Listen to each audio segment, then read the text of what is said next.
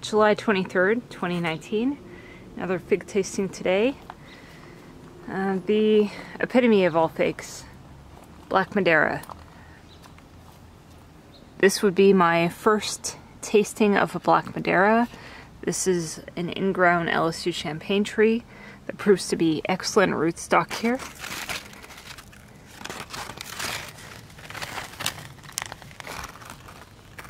See where that electric tape, that's where the graft union is. This is a scion that I grafted in spring of this year, 2019. And this would be my first ripe fig. Maybe not ultra ripe, but drooping. And it's going to give us certainly more moisture than a fig would be if I let it wrinkle up. So just for comparison, I do want to show, this is a Black Madeira plant that I bought 2 years ago, planted at that time in ground from Just Fruit and Exotics. This thing has not grown at all in 2 years. Figs in Phoenix, you know, shoot up like crazy, put on a lot of growth. Sometimes fig varieties on their own rootstock are not going to do well in a climate. Not a bad idea to graft varieties that are weaker, like this Black Madeira, onto a proven rootstock in your climate. I have not found this variety to do well in ground here, for whatever reason. It's been given the same opportunity as other fig cultivars that have put on, 4 or 5 times growth in a year. And this has been in ground 2 years. So Black Madeira, it's a very in-demand fig. Across different climates, people all swear this is one of the best figs, if not the best fig in the world.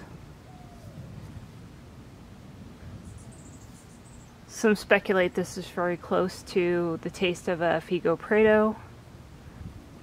From first glance, definitely appears to be similar in characteristics on the shaping of the fig. This also looks very similar to another fig called Bass's Favorite.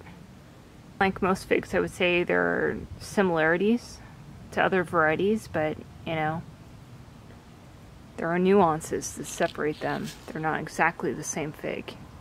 So in shaping, it's a little bit squat. It's got a thick neck, skin. It does have an open eye.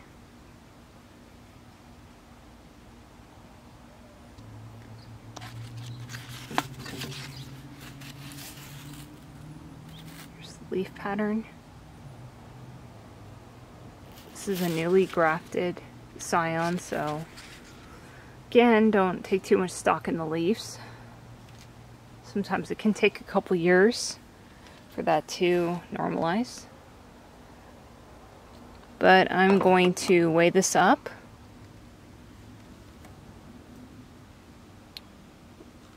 Looking at 28 grams.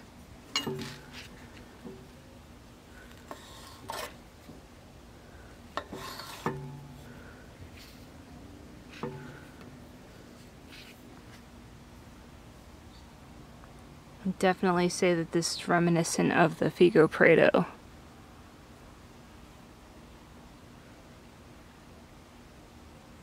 It's like a beautiful fig. Jammy. Fig nectar.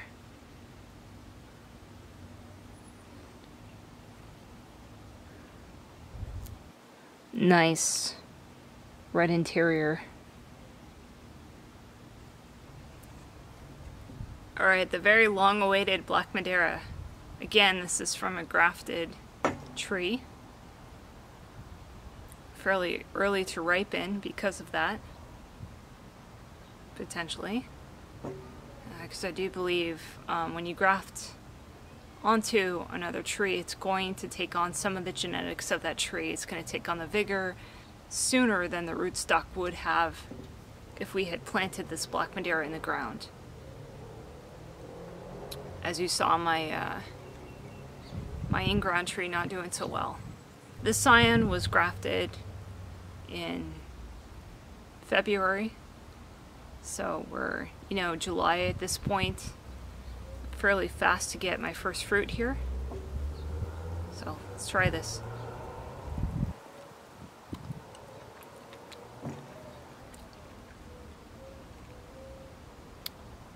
Wow. That is one excellent fig. Buttery. Richness. Similar to the Socorro Black, not so much on the sugar content, but on the richness. The honey and the berry. No one berry stands out. This is not a strawberry fig. It's not a raspberry fig.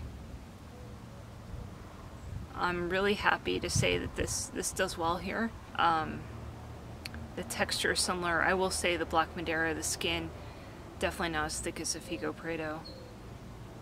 It's actually not bad at all. It's fairly thin.